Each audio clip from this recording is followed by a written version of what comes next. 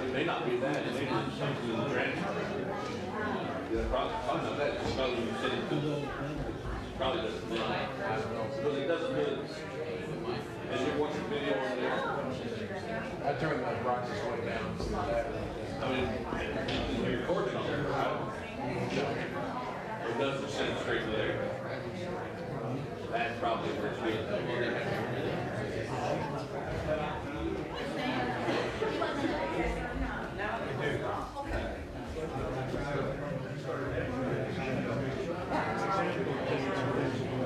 Oh, okay. You gotta tell me how to do things. Oh, okay. All right. We'll wait to see him. Yeah. Oh, no, I'm gonna sing. That's what's gonna happen. Let's get that out. Oh, okay. So you want me to come there or? No, okay. First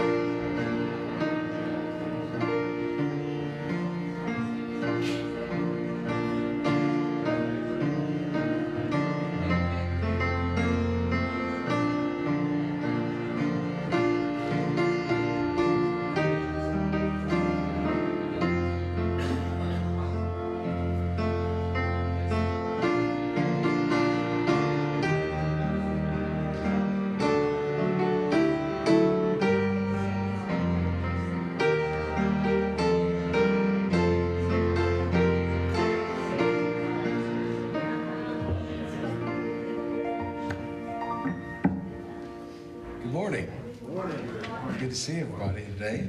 Let's stand and worship for a little while together, shall we? It's in the hymnal. The first one's number 2. There it is. It's up there too.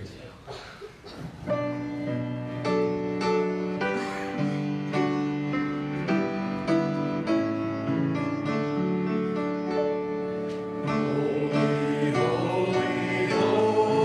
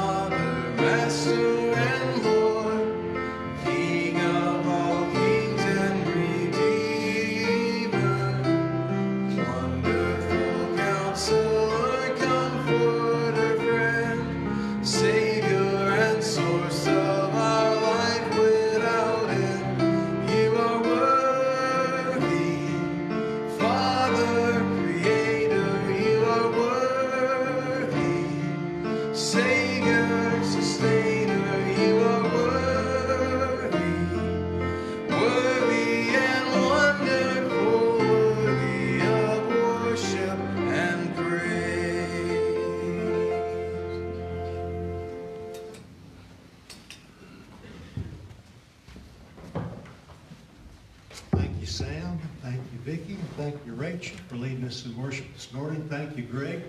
Thank you all for worshiping with us. We didn't get a chance to talk to you at the door on the way in. Good morning. Welcome to worship. 3 quick announcements, and then we'll move into prayer time and our further worship. There's a display out there in the foyer about Bible school. It's coming up the first full week of June. That'll be here before we know it. March is on Tuesday. So we're moving right along. Speaking of March, we're moving right along. But the clinic, the Bible school clinic, is March the 12th up in Mount Vernon. So if you'd like to help, be part of our Bible school team, some details are out there about that, or you can contact Casey or Alicia. Their phone numbers are there. Need all the help we can get, and hopefully you'll be one of our helpers, and we'll be able to go to the clinic as well. So keep that in mind. Be praying about that. And then a week from tomorrow night, the associational meeting is here. You see the details about that, or you can talk to Debbie Giacomo, and I'm sure she'll be able to give you some input. And then a week from tonight, March the 6th, is the Here's Your One rally up at O'Fallon. We'll be leaving the parking lot 4-ish, so we'd like to have as many people come and go with us as possible to the Who's Your One rally. That's a major soul-winning and evangelistic emphasis of the Southern Baptist Convention. Who's your one?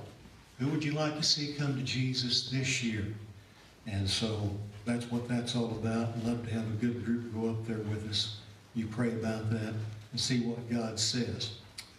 So let's pray together, and then we'll continue our worship. Father, as we come, thanking you for what we've already done in our worship time, thanking you for each one that's here, those that are watching online that couldn't be here because of illness or the weather or whatever. We just pray, God, you'd remind us that we're here to worship. We're gathered to worship you, and as we just sang, you're worthy of worship. And we know, as I talked about last week, as we talk about from time to time, we have freedom to worship, and it's a wonderful thing. And as we've seen this week in the events of this world, freedom can quickly be taken away unexpectedly. And so we, as best as we can, with our limited knowledge of the situation, lift up people in the Ukraine in this situation. We don't know everything about it. Some of us have sat before the various news agencies or looked it up on the internet in our particular news feed, and we've got an idea about the political of it, the military of it, the economic of it. But really, Lord, we don't know a thimble of the ocean of it when we come right down to it. But we do know that something evil's been done. And so we come against that in Jesus' name and ask that you would do what only you can do for these poor people and their families which have been separated and their lives that have been upended. And I was telling Allison, we was talking about it over the last few days. It's almost like Texas invaded Oklahoma. It's something like that. And we couldn't imagine something like that in our country. And yet it's happened. And we don't know where all that's going to go. But we know that you do. And so we submit this need. We pray especially, Lord, against this maniacal dictator, and that you would move and sit him down. However you choose to do that, that's your business.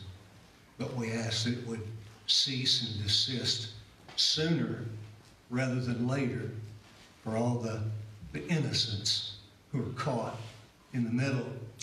And we know that you love them, whether they know you or not. So we pray for that aspect of it.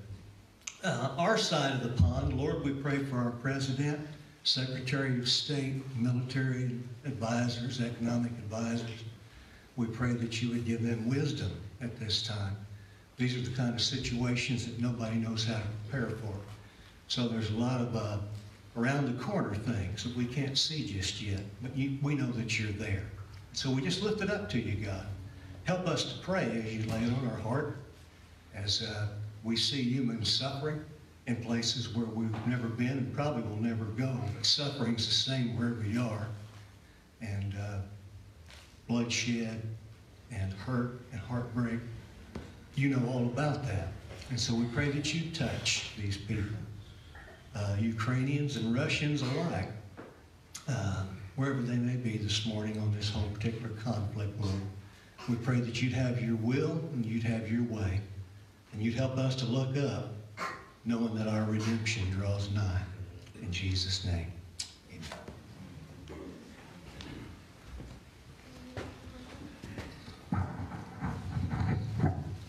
Rob contacted me earlier this week and asked me to sing this song. I got it out and it's on tape. I was going to have Greg convert it to CD, and it wouldn't work. I realized how long it was. I started singing this song 35 years ago, but I think it's definitely more important today than it was then, and it was very important then. So.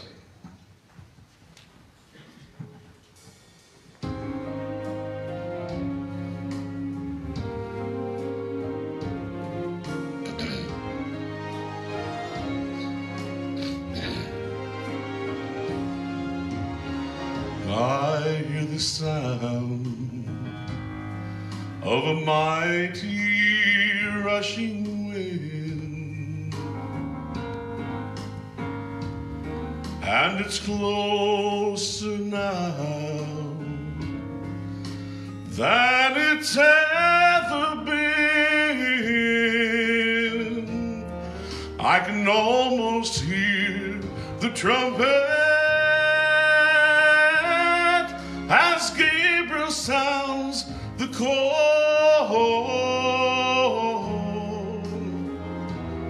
and at the midnight cry, we'll be going home when Jesus steps out on a cloud to call his children. The dead in Christ shall rise to meet him in the air, and then those that remain will be quickly changed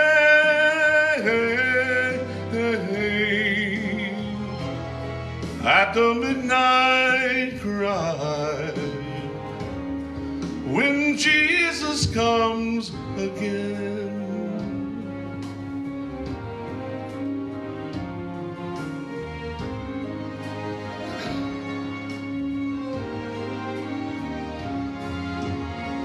I look around me and I see prophecies fulfilling, and the signs of the times, they're appearing everywhere. I can almost hear the Father as he says, son, go get your children. And at that midnight cry, the bride of Christ will rise when Jesus steps out on a cloud to call his children. The dead in Christ shall rise to meet him in the air, and then those that remain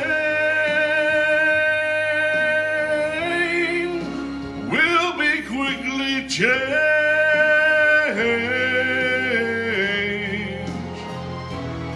at the midnight cry when Jesus comes again. And then those that remain will be quickly changed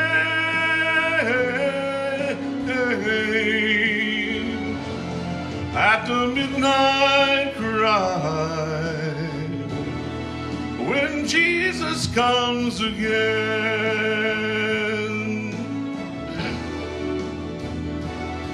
At the midnight cry, when Jesus comes again.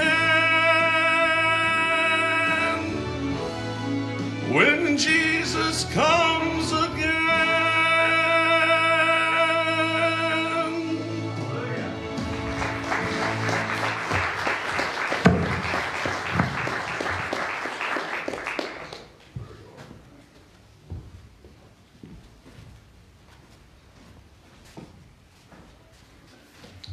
Appropriate song for the times and appropriate song for the message as we turn to Revelation chapter 4. You've been tracking with us. We're looking through the book of Revelation in reference to the church, the Lord and his church. So we saw the Lord of the church in chapter 1, and then we saw the churches in chapters 2 and 3. And this morning, the scene shifts. And that's a big thing when you're reading through or studying through the book of Revelation. You got to know where you are. I think it's 15 or 16 times in the book, John's perspective changes. Sometimes he's on earth looking up at heaven. Sometimes he's in heaven looking down at earth. Sometimes he's on earth looking at earth. And sometimes he's in heaven looking at heaven. So it helps to know where John is. He's sort of our tour guide for coming attractions and probably nearer than we could ever imagine. So in chapter 4, verse 1, we see this statement, "After this, I looked, and behold, a door was opened in heaven. The first voice which I heard was as it were of a trumpet, talking with me, and said, 'Come up here, and I'll show you things which must be hereafter.'" Chapter 3, specifically verse 20, ends with a closed door. Jesus standing on the outside of the church trying to get in. Chapter 4 begins with an open door. And John is figuratively and symbolically a picture of what we call, what Todd just sung about, the rapture of the church. Notice it begins with the words "after this," and it concludes with the words "hereafter," twice. Now turn back to chapter 1, verse 19.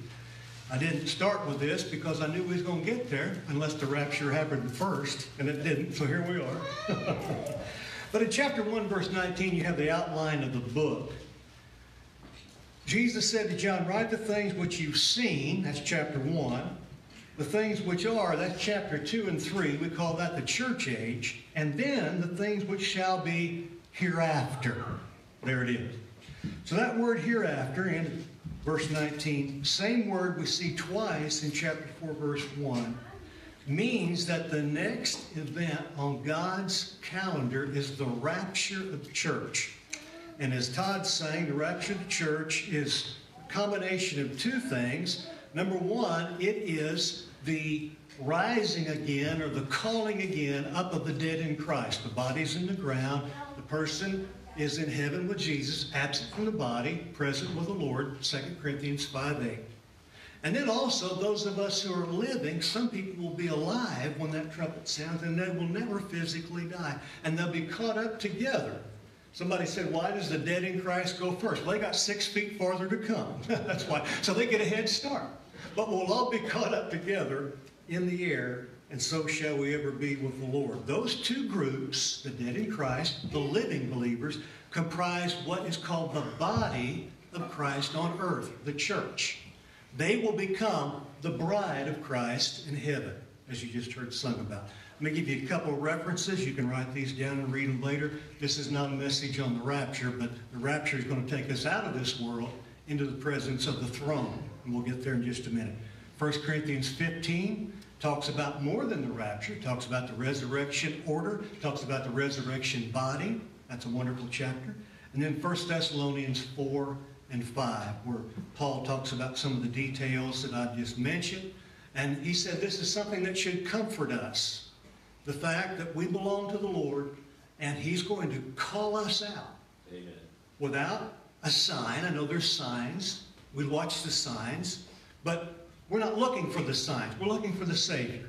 Amen. We're not looking for Antichrist. We're looking for Jesus Christ. That ought to be our posture as we live in this world. So prophecy, fulfilling, shouldn't be something to scare us, but something to comfort us and realize, just like Paul thought it could happen in his lifetime, Peter thought it could happen in his lifetime, John thought it could happen in his lifetime, these churches we've looked at the last several weeks thought it could happen in their lifetime, it could happen in our lifetime. Some people say, preacher, I've been hearing that all my life. That's right. The rapture of the church is meant to make us ready, to keep us right, to keep us close to the Lord, to help us to wake up and repent if we need to, and be as right with Him as we know how to be when that trumpet sounds. So after the rapture of the church, chapter 4, verse 1, notice the voice of a trumpet. He said, that's the voice I heard at first. That's chapter 1, verse 10. You can go back and read it. Jesus' voice was like a trumpet when John heard him talk, and it's that same voice. This is different than the 7 trumpets of judgment. In fact, you won't find the church at all in Revelation 6 through 18, because the church is in heaven having a holy honeymoon, the marriage supper of the Lamb it's called in other places in the Bible, while on earth the great tribulation begins. So the rapture is Jesus calling His church unto Himself. I want to emphasize that, because instantly the rapture will happen, but there will still be a church on earth. But Revelation 17 and 18 calls it the great whore, or the harlot, if you have a newer translation, a little bit softer. There will be unredeemed church members who will still be here. Can you imagine if you were in a building on a Sunday morning and the rapture happened and suddenly 30 people were gone or 70 people were gone and you were still sitting there? That would be shocking, wouldn't it? But there are unredeemed people in every denominational group. I don't care if they're Baptist or they're Pentecostal or if they're Catholic or whatever name you want to put on the label. That doesn't matter. It's what's in the jar that counts. Do you have Jesus on the inside? Amen. Amen. So the rapture, that's our hope. Paul calls it the blessed hope there in Titus and other places. And John is a picture of that. Notice what he says in verse 2. Immediately, instantly, in a moment, Paul says, in the twinkling of an eye, we'll be caught up to the throne. Now, throne is a big, big theme in the book of Revelation. 46 times, depending on which version you read, the word throne appears in this book. 17 times in these 2 chapters, chapter 4 and chapter 5. 3/4 of all the references to a throne in the New Testament happen in this book. And I want us to think about this throne. He says, verse 2, immediately I was in the Spirit, and behold, a throne set in heaven. Did you know Christianity is the only religion, and I'm using that in a comparative sense. We know Christianity is not a religion. It's a relationship with God through His Son, Jesus Christ. But for talking points, Christianity is the only religion that has a throne. Islam has no throne. Buddhism knows nothing of a throne. Hinduism is absent when it comes to a throne. Atheism has no throne. Secular humanism has no religion has a throne, because no religion has a Savior, because no religion has a God, because no religion has a king. But Christianity, we have a throne that we look to, that we pray to, that we long for. So he says, immediately I was in the Spirit, and I saw a throne. Notice first the set throne in heaven. This declares the sovereignty of God and the certainty of His plan being accomplished on planet Earth. Some of you had concrete. You know, there's a time you can work your concrete and then your concrete's set. And then you're in trouble. That's the idea here. Throne set in heaven.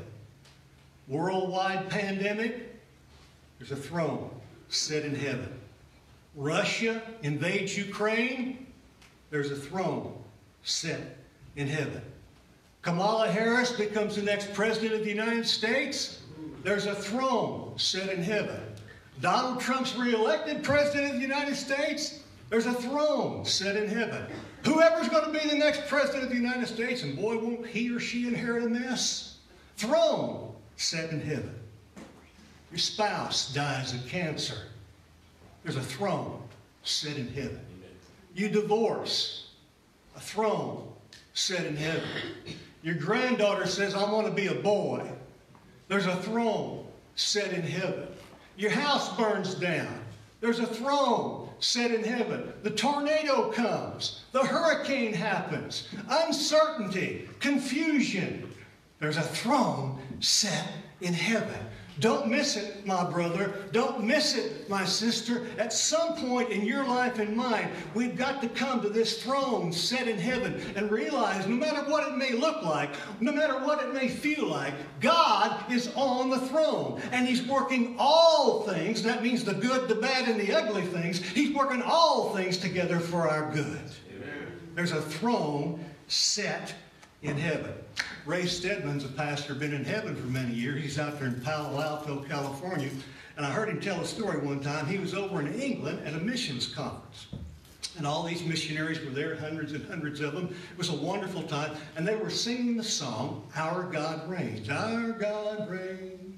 Our God reigns. Our God reigns. Our God reigns. So they were singing this and worshiping the Lord. And he said they looked down at their song sheet. They didn't have computers and screens and video technology back then. They just had the words on little song sheets.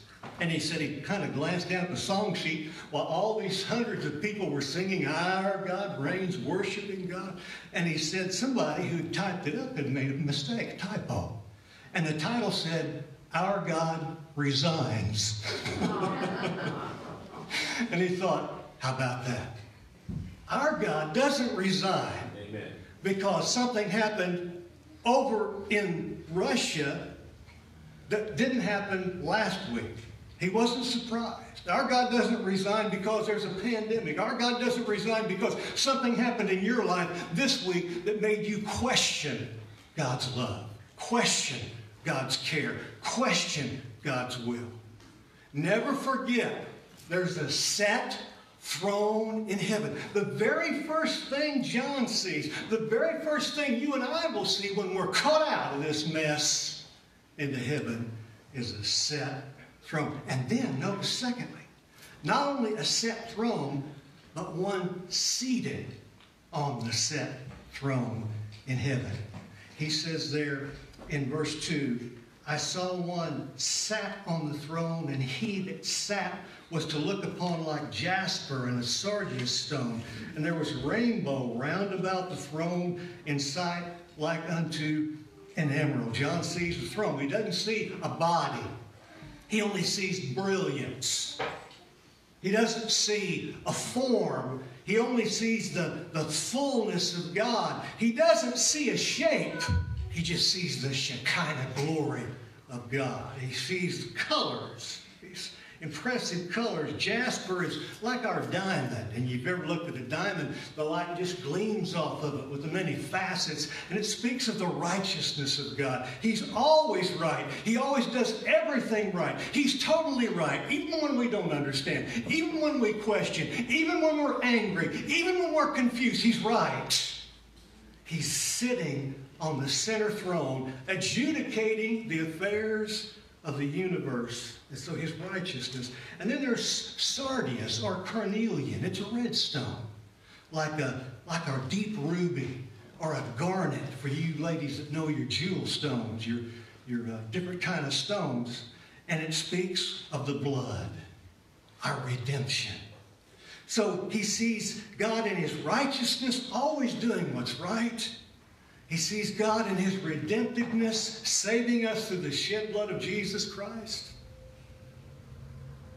And then he sees this funky, groovy rainbow. I love this. He says there's a rainbow round about the throne like an emerald. It's a big green rainbow. It's a halo rainbow.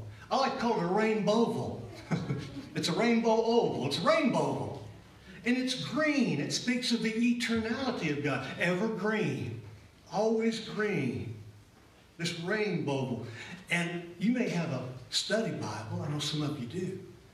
The Greek word for rainbow here is the word iris. Not the flower, but what's in your eyeball.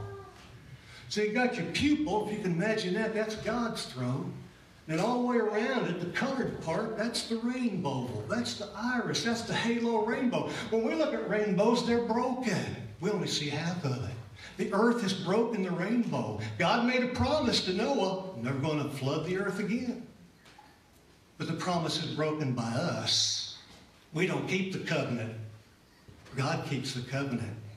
And so the earth breaks the rainbow. Sin breaks the rainbow. We break the rainbow, but God doesn't. And in heaven, it's an unending, eternal circle. Will the circle be unbroken by and by, Lord? But no, unbroken circle in heaven.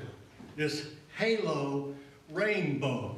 And if you want to continue the eyeball illustration, God's throne's like your pupil. And then this setting there around it is like the iris. And then notice the third thing. There's not only a set throne in heaven and one sitting on the set throne in heaven, but then there's a setting around the one sitting on the set throne in heaven. I couldn't say that again if I tried. Look at verse 5.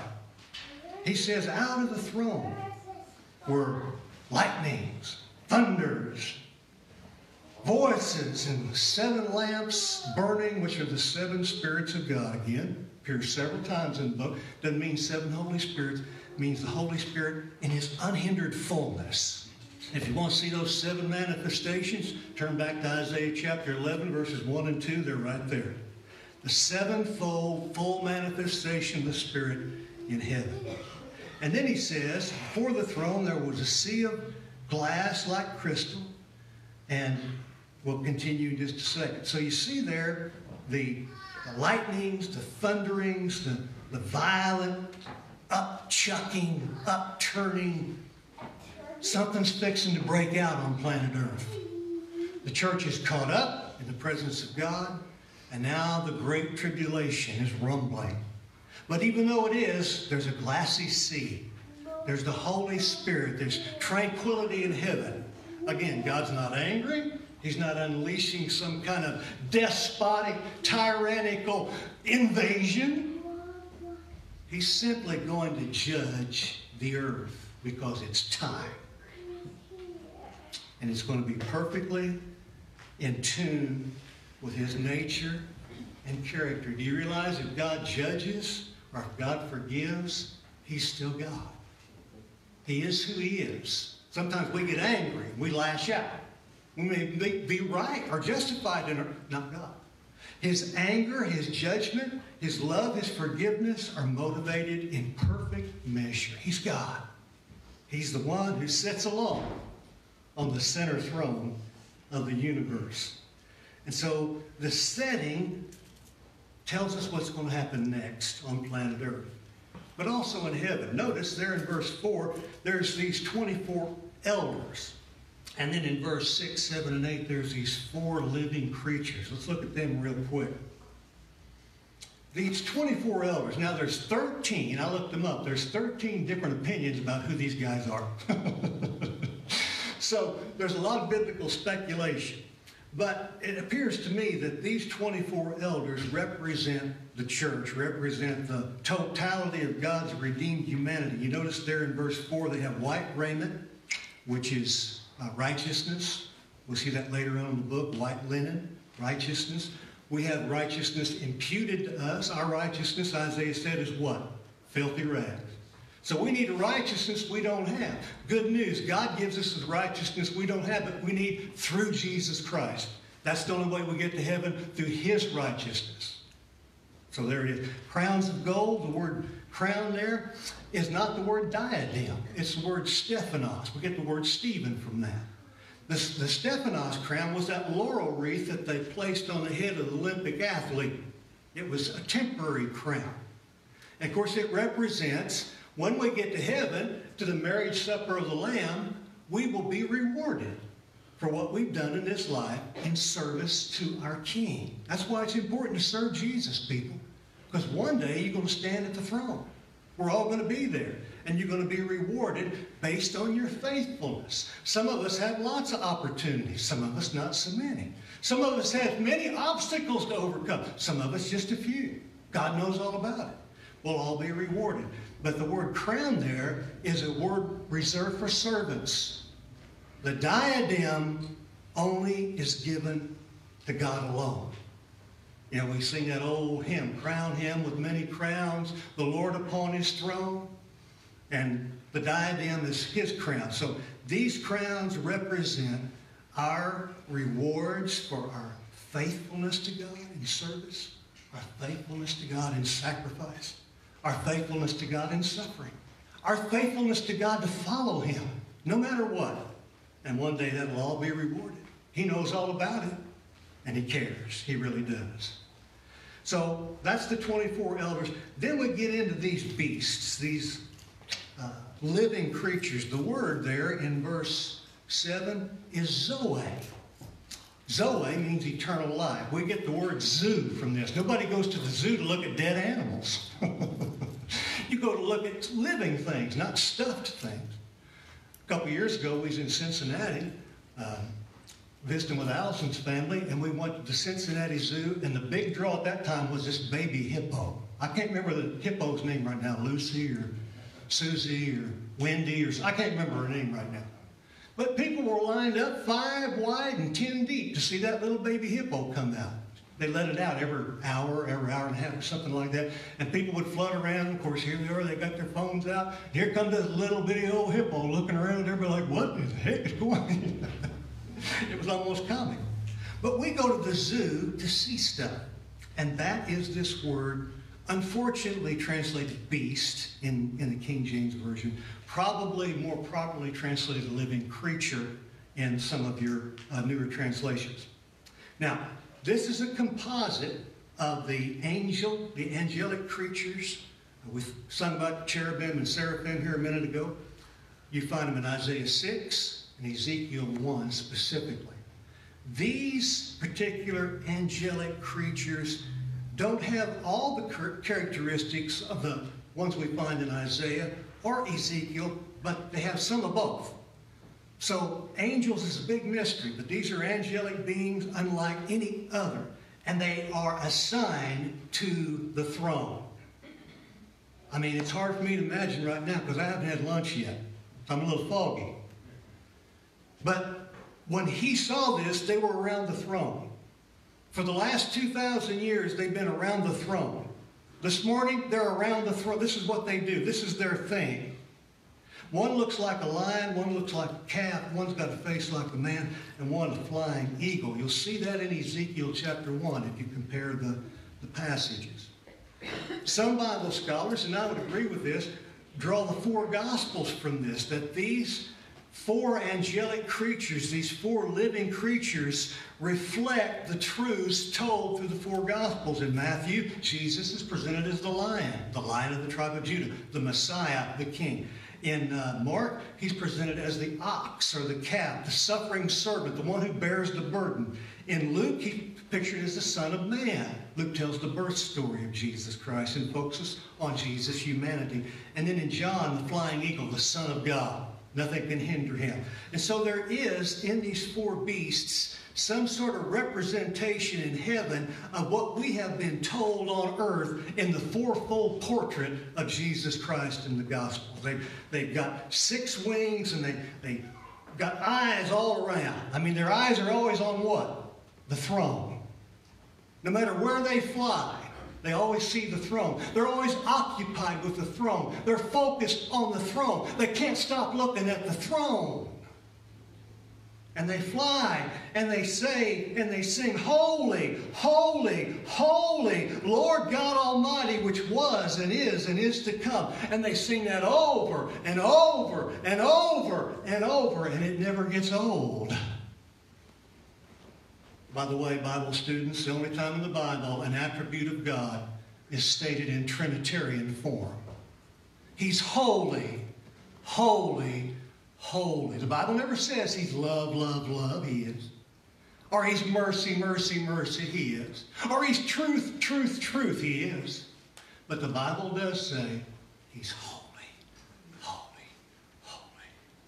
And around and around and around they fly, and they look at that throne, and as they fly, look at that throne, they sing over and over and over and over and over. And verse 10 says, when these 24 elders see these angelic creatures soaring around the throne, focusing on the throne, singing to the one who sits on the throne, they fall down before the center throne. They fall down and they cast their crowns down and they worship in unison forever and ever and ever. If you're a Christian, this is your next stop. This is your next place. This is your next reality. And it's because of that I want us to think this morning about throne thoughts. Throne thoughts. You probably didn't think about the throne this week. And to be honest with you, had I not been preparing this message, I probably wouldn't have either. We're so beat down, we're so broke down by life and hurt, pain and stress and uncertainty. We're losing our perspective on life. We're inundated with earthly things and family mess and physical pain and problems which are real. But at some point, we have got to get back to the throne of God. We've got to get back to the fact that no matter what's going on in our lives or in this world, there's God sitting on a throne. He's got it under control. He's still on the throne, and He does reign. He's not going to resign. So jot down quickly 7 words, and I'll be quick. These are 7 areas of our life that as believers we've got to have throne thoughts. We've got to let the throne change our thinking. Too many of us are guilty of what's been called stinking thinking. The problem in most of our lives is right here in between our ears. And we've got to realize that from God's perspective, the rapture happens and we're at the throne. He sees us already on the throne. He sees us not only justified and sanctified, but He sees us glorified, risen, sitting in heavenly places. That's God's perspective. And that's what John saw when he went up. And so we've got to look at life not from the earth up. We've got to look at life from heaven down. We've got to change our thinking. Number 1, they all start with a W. The word is worship. Hopefully you caught that a little bit in my fervor this morning. Verse 10 says they worship.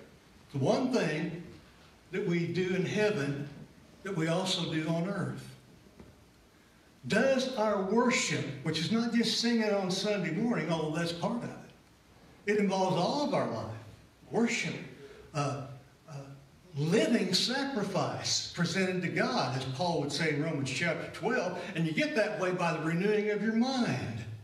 Romans chapter 12, 1 and 2. But is our earthly worship informed and instructed by heaven? Or do we just sort of drag ourselves around trying to sing the next song? Trying to make it through the next day? And I understand that. I understand that. But the worship of heaven, the thinking of worship, the thoughts around the throne of worship must cause us to repent of wimpy worship and to begin to worship God for who He is and for what He's done and for what He's doing and for what He's going to do. We need an elevated viewpoint of our worship, not only on Sunday morning, but on Tuesday afternoon at the job and on Thursday night at home, where we worship Him in all the different aspects and areas and attitudes of our life in such a way as that people see a difference in our life, a difference in our voice, a difference in our choices. Number 2, the word is witness. Witness. As a Christian, we're witnessing, telling others about Jesus, helping them to know the one that we know, the one that they need to know. Next Sunday night, we're going to go up to O'Fallon for our rally to try to encourage people to become more involved in reaching somebody for Jesus Christ, to become engaged in praying for them, being burdened for them, and helping them to know. When witnessing happens here, it's over. When the rapture, no witnessing in heaven, we're there. So if we're going to witness, we've got to do it now. And that's a big part of coming out of the pandemic for every church. How are we going to reach people? How are we going to share the gospel? How are we going to bring them to faith in Jesus Christ? And the throne, gathering around the throne of God and getting throne strategies for how to reach into the people pockets that God places us is an important thing. Our witnessing, our sharing will be transformed as we think about the throne, the set throne in heaven, the one sitting on the set throne in heaven, the setting around the one sitting in the set throne in heaven. Number 3, the words walk. Holy, holy, holy. How's your walk with God? Is it a holy walk? I didn't say perfect. I didn't say without problems. What are we walking holy? Are we allowing worldly, earthly things to cause us not to walk as close to Jesus as we should, as He desires, as we used to? He's holy, holy, holy. Never forget, the Holy Spirit's first name is holy. So if we're filled with the Spirit, being led by the Spirit, walking in the Spirit, there will be a holiness. Not a holier than thou attitude, not some hyper-religiosity, not the length of hair and the length of skirts, not a legalism, not a religiosity, but a true holiness that says, Jesus, you're my Savior, you're my Redeemer. I'm soon going to be with you. Help me to walk with you today. Help me to love others in your name today. Help me to do what you would have me to do today. Holiness. Number 4, works. Works. What are you doing for Jesus? We often say these crowns, these rewards for service, happen with our time, our talent, and our treasure. What do we do with our time? Is 1 hour on Sunday morning what I give to God? Or am I involved with spending other time with God in devotional time or serving Him in some way? How do I serve Him in the church? Do I work in the nursery? Do I teach a Sunday school class? Am I involved in a welcome team? Am I involved in some other way? These are all things for us to consider because the crowns are given in direct proportion to service rendered. Works. Number 5, wisdom. Wisdom. We all need it now more than ever. And knowledge is knowing what? Earthly wisdom is knowing how, but godly wisdom is knowing why. That's the kind of wisdom we really need. We need to know why. Why are we here? What are we doing with the life that God has given us? Give me wisdom, Lord, to make the right choices, to take advantage of, to make the most of the opportunities. Help me to invest in eternity. Give me wisdom, God. I want my life to outlive me. I want my life to last after I'm gone. Help me, Lord, to know how to disciple others, to pour into the lives of other people. Help me, Lord, to know what to do now. Life is so confusing. It's so weird. It's so bizarre. Everything is so out of shape, out of place. Lord, I need wisdom. I need your will. That's number 6, the will of God. What are we going to do as a church? What are you going to do as a believer in the future? Are you just going to continue to move chairs around, rearrange furniture with your life? Or is your life going to count? I think it was Mark Twain who said the 2 most important days in your life are the day you were born and the day you figured out why. Pretty profound statement for an agnostic. But there's a day more important than that. That's the day you accept Jesus. Because when you accept Jesus, you're born again, you're going to heaven, and He'll help you figure out why. Amen. Number 7, the word is wonder. Not wonder like, what's going on? But wonder. When you read this chapter, you can't help but be filled with wonder. You read this description, and John all through the book, he's saying, I saw, and it looked like, and it appeared as, and he's just grasping for adjectives and adverbs. He's searching for comparison. He's using the most lofty, Spirit-inspired language on earth, and he says, I can't talk about it. It's too awesome for me. Wonder. And everything he says, everything we read, as fascinating as it is, it's less than the reality. You've heard somebody describe something, a trip somewhere, an experience with something, and you thought, wow. Then you actually did it. You actually saw it. It was like, beyond what she said, more than what that's John. He's doing the very best he can with a limited earthly vocabulary to talk about the throne. And it creates in him this sense of wonder. We need that. And the throne, if we think about God's throne, if we dwell upon the throne, if we meditate on the throne, it will cultivate in us, again, that sense of wonder. You know, that wonder of a little child. So precious, so powerful. When you see them, when you hear them, the sense of wonder, of life. And then we grow and we get old on the inside. We become jaded, hurt, fragmented. What's going to bring us back to the sense of wonder and the fact that God is awesome and powerful and wonderful? It's the throne. It's the throne. It's the throne of God. So, my beloved brothers and sisters, as we move forward in this brave new world, don't lose the wonder. Come to the throne. See where you're going and allow it to guide you as you get there. Verse 11 says, "Thou art worthy, O Lord, to receive glory and honor and power. For thou hast created all things, and for thy pleasure they are, and they were created." Lucas is going to put that verse up on the screen, our memory verse for this week, in a chorus form.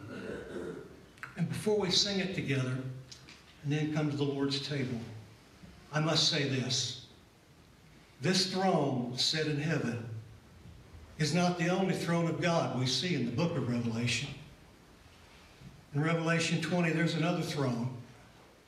It's called the Great White Throne of Judgment. This throne, chapter 4, is for God's people, those redeemed by the blood of the Lamb, Jesus Christ. The throne in Revelation 20 is for everyone else. It's a throne of judgment. The throne we're reading is a throne of celebration. But the throne in Revelation 20 is a throne of damnation. Chapter 4 is a throne in heaven. Chapter 20 is a throne that leads to hell. And here's the last thing I want to say before I teach you this little chorus, if you don't already know it. Each of us here this morning, all of us watching by way of the World Wide Web, we're only one heartbeat away from the throne. Amen. One throne or the other. We're only one breath away from eternal heaven or eternal hell. And today, as the world dips into one more death spiral, which throne is your next stop? Are you going to heaven's throne? Praise the Lord. If you're not, Jesus says, "Come unto me. Bring your sin to me. I will take your sin to the cross, and you can come to my throne as well." Now, this is based on Revelation 4:11. If you know it, you can sing with me. If not, we'll go through it a couple of times. Then we'll pray and come to the Lord's table, which, of course, is a picture of the marriage supper of the Lamb. Thou art worthy, thou art worthy, thou art worthy, O Lord. Thou art worthy to receive glory, glory and honor and praise. For thou hast created all things created. For thou hast created all things, and for thy pleasure they are created. Thou art worthy, O Lord. Once more, Lucas. Thou art worthy. Thou art worthy, thou art worthy, O Lord. Thou art worthy to receive glory, glory and honor and praise. For thou hast created all things created. For thou hast created all things, and for thy pleasure they are created. Thou art worthy, O Lord. That word worthy at the bottom, that's the key word connecting chapter 4 this week to chapter 5 next week, when, Lord willing, we'll deal with that chapter. At this time, we'd like to have our instrumentalists come and our deacons come to prepare for the Lord's Supper. Father, we thank you for the throne. We thank you that by coming to the throne, Paul calls it in Hebrews the throne of grace. He said that we can come boldly to the throne of grace and find mercy and help in time of need. Help us, Lord, as end-time believers, to be more occupied with the throne than Fox News. Help us, Father, as Jesus followers, to become more focused on the throne than Facebook feeds. Help us, Father, to get our thoughts on the throne so that our minds can be instructed by your eternal wisdom, so that we may know how to live in this lost and dying world in such a way as people could see Jesus and want him and want his throne. They want to escape the throne of judgment and be seated around his throne, worshiping him. For thou art worthy, O Lord. Now, Father, as we come to the table, help us to focus. Help us to be like those wild, heavenly creatures. Help us to get our eyes on you, our spiritual focus on you. Help us to fix our hearts on you. Help us, Lord, to worship you as we come down to the tail end of this service this morning. We ask it in Jesus' name. Amen. Amen. On the screen, we'll have a song of worship. What we're going to do is sing this first verse as the elements are distributed. And then when everybody's received, we'll sing the second verse together, and then we'll partake. And then we'll stand and sing the third verse, and we'll get on out of here this morning. Amen? Amen.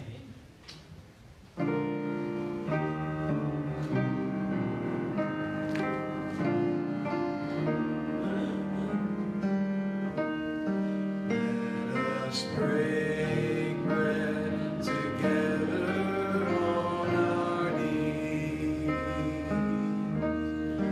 Let us break bread together on our knees. When I fall on my knees with my face to the rising sun, oh Lord, have mercy on me. Sing this one again. Let us break bread together on our knees. Let us break bread together on our knees. When I fall on my knees with my face to the rising sun, oh Lord, have mercy on me. Sing the second verse. Sing. Together on our knees. Let us drink the cup together on our knees.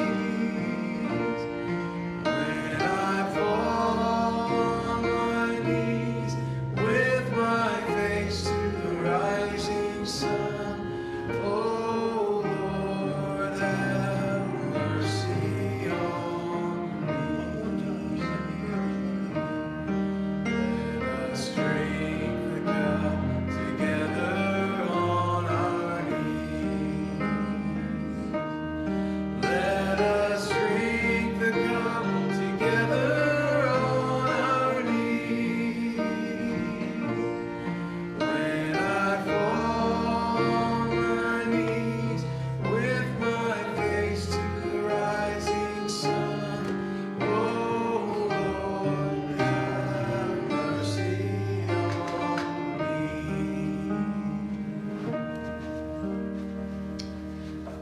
Jesus said on the night he was betrayed, "This is my body broken for you. This do in remembrance of me."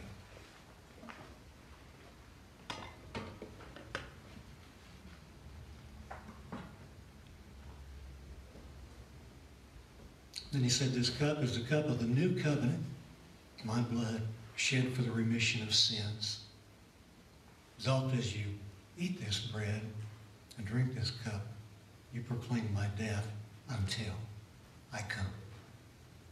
This do in remembrance of